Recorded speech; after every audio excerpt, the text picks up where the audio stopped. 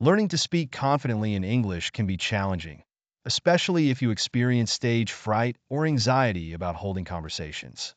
But fear not, many students from all over the world are in the same boat. Today's lesson will help you build confidence and overcome these hurdles. First, understand that it's completely normal to feel nervous.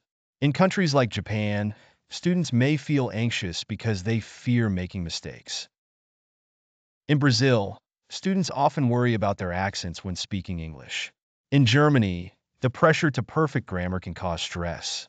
Recognizing that others feel the same way can help you realize you're not alone.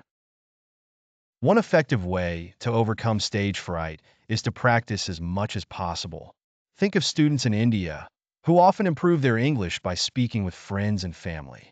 This everyday practice helps them get comfortable with the language.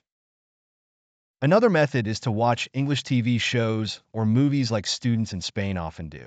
This can make learning fun and provide context for how native speakers converse.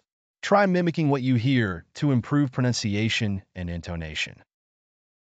Varying your practice routine, like how students in Nigeria sometimes sing English songs, can also make learning more engaging and less intimidating.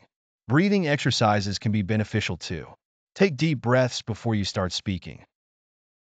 This technique is used by many successful public speakers around the world. For instance, students in China often practice breathing exercises before English language exams or presentations. They find that it helps calm their nerves and increases their focus. Positive visualization can also be very powerful. Imagine yourself succeeding, much like students in Russia do before sports competitions and exams. Picture yourself having a smooth and confident conversation in English. This mental rehearsal can boost your self-confidence significantly. Finding a supportive community is crucial. In Canada, study groups and language clubs are quite popular amongst English learners. They provide a safe space to practice speaking without fear of judgment. Join or create a group where you can practice English with peers who are also learning. Finally, remember that making mistakes is a natural part of learning any language.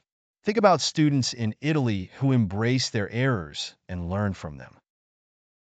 Each mistake is a stepping stone toward becoming a better English speaker. So, learners from Mexico to Korea, embrace your journey towards mastering English. Confidence comes with time and practice. Keep pushing your boundaries, and soon you'll find yourself speaking English with ease.